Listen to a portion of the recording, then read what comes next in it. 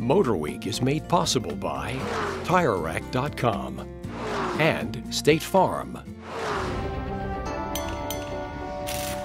Although it's often neglected and abused, one of the biggest safety parts of an automobile is going to be its exhaust system. It's in charge of getting all the harmful exhaust gases from the engine out the back of the car. Now, the big thing here is that exhaust gas contains carbon monoxide, which is colorless, odorless, tasteless, and if you inhale enough of it, it's deadly. So you don't want any leaks in the exhaust system. And you want to check the exhaust system at least once a year or any time there's any change in the noise of the car. All right, now suppose you have a pinhole or something in some pipe or muffler or something. Well, some things you don't do. This is very, very common. We see this in the repair shop all the time. Somebody takes an old beer can or soda can, cuts it open, takes some tie wraps and wraps it around the pipe.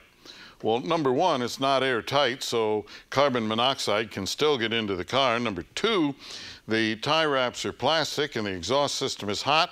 They melt, the whole thing falls apart. Duct tape, that's another one. It burns and it melts and it does all kinds of nasty things. Plus, it stinks up the whole car, so those are things you don't do. Now, what you can do in some cases, this is a muffler bandage.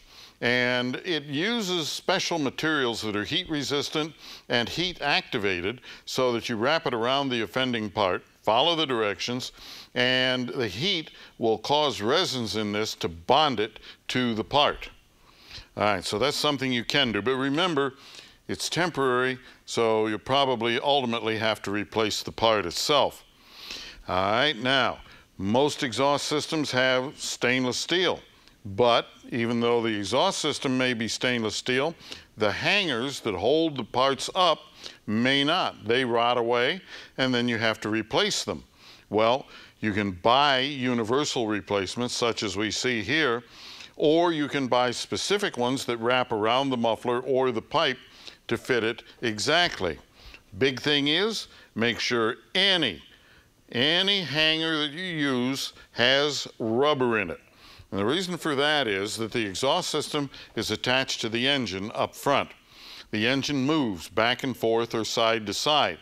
And if you mount it rigidly, mount the exhaust rigidly, something on the engine or someplace through the exhaust system will break. So you have to have those rubber parts in the hangers. Don't use coat hangers. All of these different things that you try, well, be very careful with them because you have to remember that the carbon monoxide can be deadly to you and your family. If you have a question or comment, drop me a line right here at MotorWeek.